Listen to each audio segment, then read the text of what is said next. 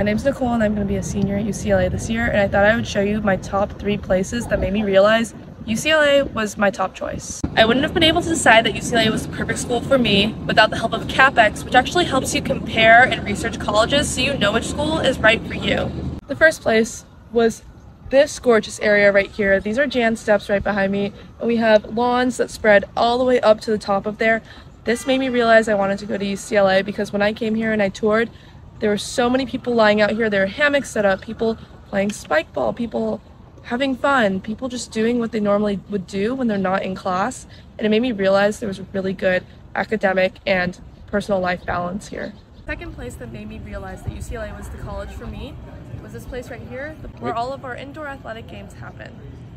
This place made me realize that UCLA was a school for me because coming from a small private high school, we didn't really have much school spirit nor sports for that matter.